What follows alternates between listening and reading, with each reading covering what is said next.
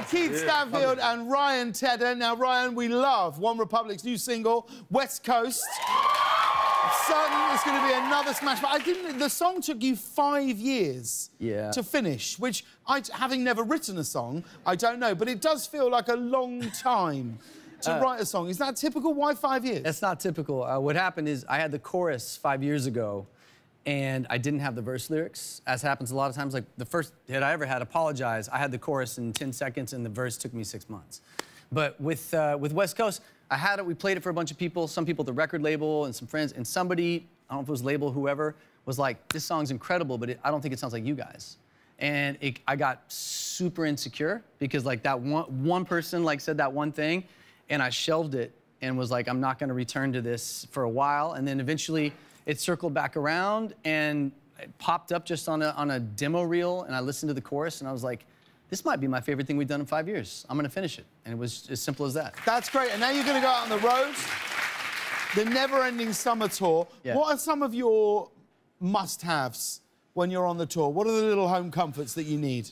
Candles, obviously solid Wi-Fi, and then I travel with, he knows. I travel with a 1963 Airstream that I turned into a recording studio, and it follows. That's the one that's outside your house? That's the one that's outside the house. You take that on the tour? I take that on tour. So, like, I did, speaking of Adele, U2, worked on Ed Sheeran stuff in there, like OneRepubic stuff in there. So on the road, I go crazy. I hate venues. I hate sitting in arenas or sheds or theaters.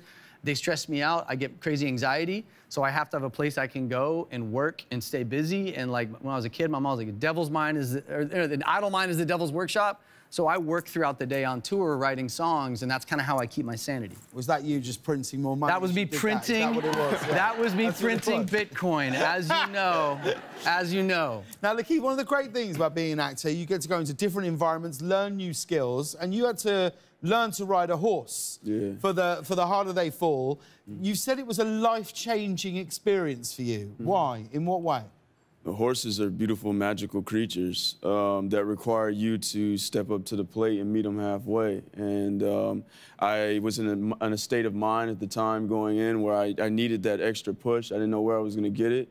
And I jumped up on the horse, and I had reservations. And so the horse had reservations, and it bucked me off. And I fell down, and they were like, oh, you don't have to get back on. I was like, what do you mean? Of course I'm getting back on. So I get back on the horse, and I realize I have to take control. I'm so connected to the being, I don't want to take control too much because I don't want to hurt it, but I have to take control just the right way. And so I do that, gain my legs, and then before you know it, within a couple weeks, I'm in the loo, and I'm actually riding the horse, and it feels like I'm flying, and I'm crying because it's just so amazing, and I love horses. I love that. Reggie, do you have a question for our guest this evening? Yes, I do. Tonight's question goes to...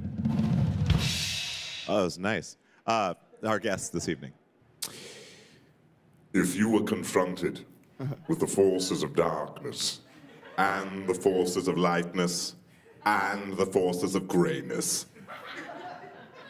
what would you say to all of them as they approached? Go on, Brian, we'll start with you. We'll come to you, LaKeith. Be honest. What are you watching on Netflix at this moment? Okay. LaKeith? I would say, hello, old friends. 110% correct. It's absolutely correct. Please thank LaKeith Stanfield, Ryan Tedder. Stick around. OneRepubic are playing right after this.